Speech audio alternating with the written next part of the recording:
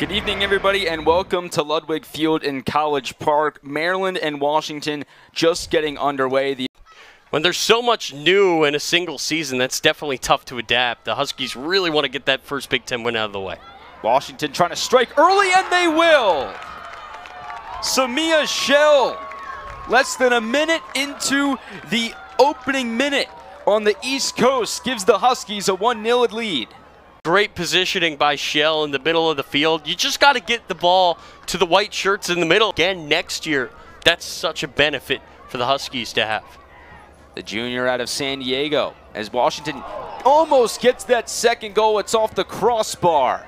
And it was Andrea Leyva trying to get that second goal for the Huskies. Phenomenal Husky bench. He's in the shot right now. Leyva inside looking for Branson. Can't find her. Now rebound shot in the back of the net for the Huskies. It's Radisson Banks, the freshman, with her third goal here in 2024, and it gives Washington a 2-0 lead. That tonight. That's their 12th shot of this game, and it's just a poor clearance by Turnage Morales right to her.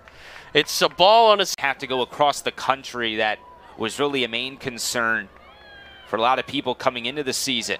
Off the deflection, past Beardsley, and there's the third one for the Huskies.